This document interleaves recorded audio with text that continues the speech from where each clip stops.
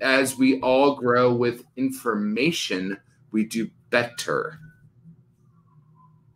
Totally.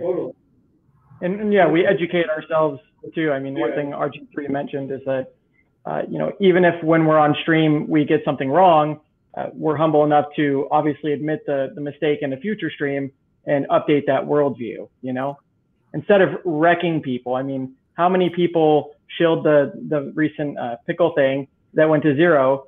And it would be one thing if they didn't say anything about HEX, but those are the same people that are calling HEX a scam. And you look at their profile, and they're shilling some decentralized bullshit that gets hacked. We're organic. We don't bribe people. We ain't bribing people, and they aren't going to get anything out of us. So they'll promote whatever crap pays them.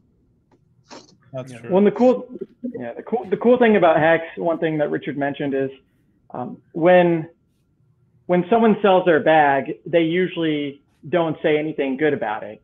But in HEX, when we've got 15-year stakes, Cuatro Cincos, we are incentivized to speak good about that bag instead of, speaking bad and having our investment go down. Yeah. You know what a beautiful thing is that,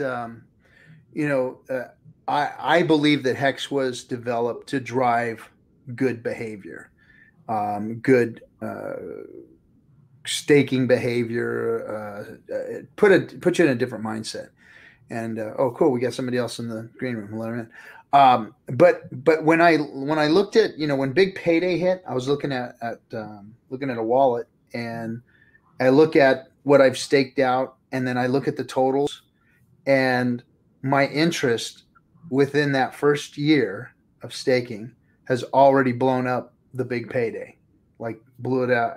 It blew it away in the first year. So it's already more than the big payday. So that was just 1 year. I mean, holy shit, holy fucking shit. You know what I mean?